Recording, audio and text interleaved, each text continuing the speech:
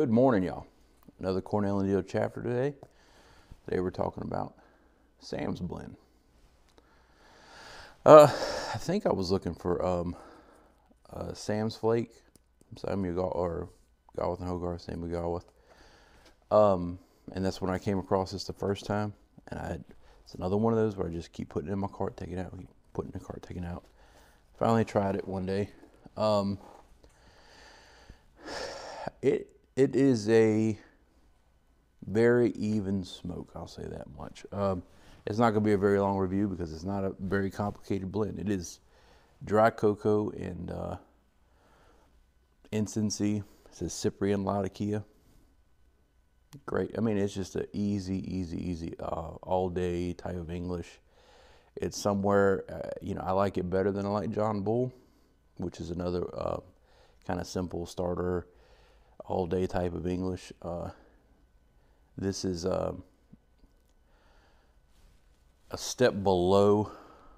big step below Father Dempsey, and not in flavor, but in like richness and mouthfeel and all that stuff. It's a very thin, easy smoke. And it's nowhere near as kind of, maybe, I don't want to say astringent, but it's like, it doesn't have that tang that 965 can have to it. This is just good. I mean, the only thing you're gonna get from it is dry cocoa and Latakia. That's it. And it's good, man. It's as easy as Carter Hall, to me at least, and it doesn't want to go out, that's for sure. Did it yet? No, it didn't. Doesn't really want to go out, no matter what you do with it. Easy burning. This morning, the Latakia is showing up a little better because it's in my Dr. Grabo Big Pipe, which is my dedicated Latakia pipe. But there's not much else to say about it. I mean, and that's not a bad thing.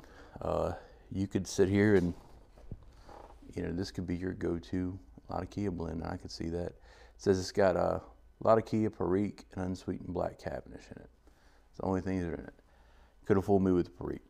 It's just in there for condamental purposes only, and there's no way you're going to tell that. I guess if you try to squint hard enough, you could.